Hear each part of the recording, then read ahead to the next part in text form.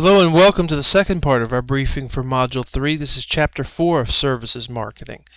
This is about customer perception, but not just customer perception of service, customer satisfaction, service quality, and then also analyzing service encounters. These are the building blocks. Remember that service is perishable. Service cannot be inventoried. It can happen in real time. So it's good to be able to analyze the actual encounter that a firm has with a customer as the service is being delivered. So let's take a look at this. The customer. Well, who is the customer? It's anyone who receives the company services. It could be internal or external customers. And inside a company, different functions provide services to other functions or groups. Or if you're running a project, functional departments may provide services to your project. Let's look at the elements of service quality and perceptions. Service quality is related to reliability, responsiveness, assurance, empathy, and tangibles. Where do these come from? This is known as the ServQual model. It's recognized that service quality is multidimensional. So these are dimensions that are research has shown are important to customer perception of service quality. Now, service quality is also a factor associated with customer satisfaction, and then that leads to customer loyalty. So if your service quality is good, and the situational factors and personal factors contribute to good perceptions of service quality, then you have customer satisfaction, then you have customer loyalty. Remember, in service to the bottom line, when your customers are loyal, you spend less money acquiring customers, and it increases your margins. So what influences customer satisfaction? The quality, the price, it could be emotions, equity of fairness. For example, if someone's getting much better service than you are and you both paid the same, for example, even though the service you receive might be good, could be individual factors.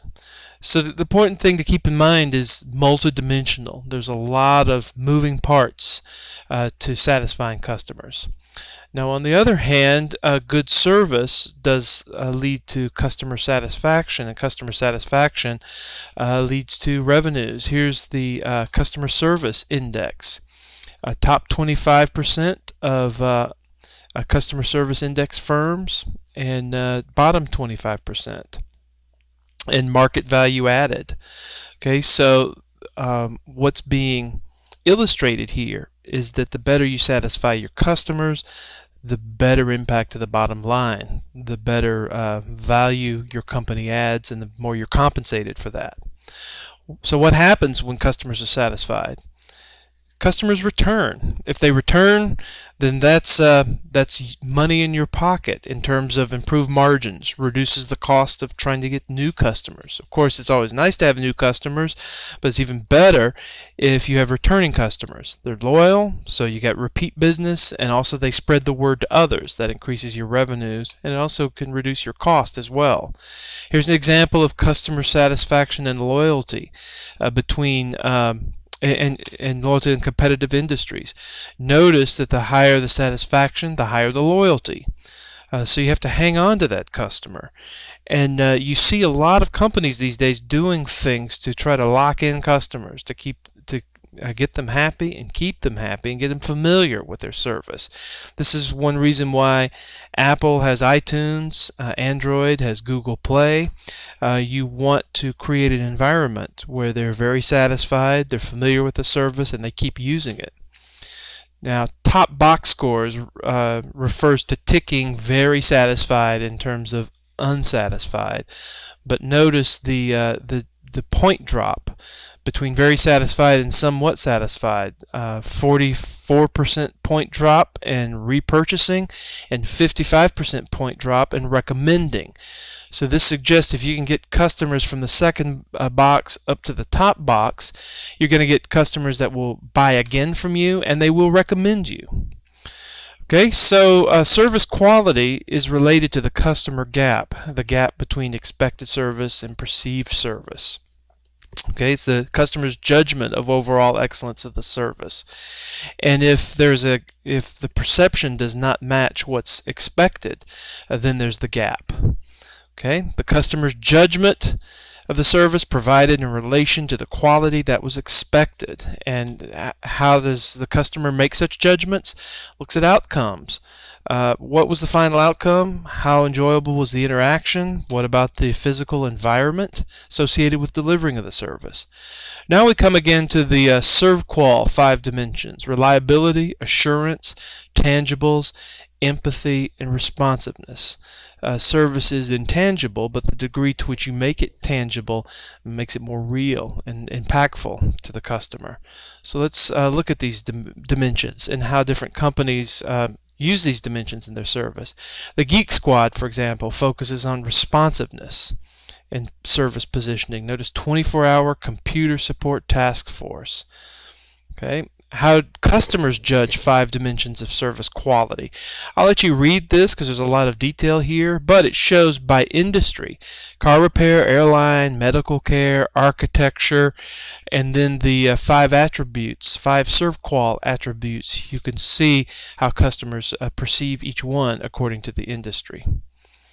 Okay, and you can also read further the details of ServQual attributes, but I encourage you to think in your own firms what services are offered, or new services you may be considering, and how you may rate the quality of the deliverables based on these 5 attributes. The service encounter is when it gets real. That's the moment of truth. That's when the customer's interacting with the firm, and it's critical. That you have that moment in time where you're dealing with the customer, and either it works out great or it doesn't. So at that point, it's your chance to build and reinforce the quality of the service, and your chance to build a repeat customer. Here's an example of a service counter cascade. This is a term you'll be exposed to in Chapter 4. It's maybe a special form of a flow chart. You don't see decision points in it, but just shows a sequence of events. You check in, a bell person takes customer to room. There's a restaurant meal, a wake-up call, a checkout. This shows different snapshots, sequenced in time of what someone at a hotel would it be experiencing. Industrial purchase, a sales call, you've got delivery, servicing, ordering supplies, billing. And each one of those is a touch point with the customer and the ability to make a difference, to build that loyalty and have a repeat customer. You can build satisfaction and quality each time you encounter your customer.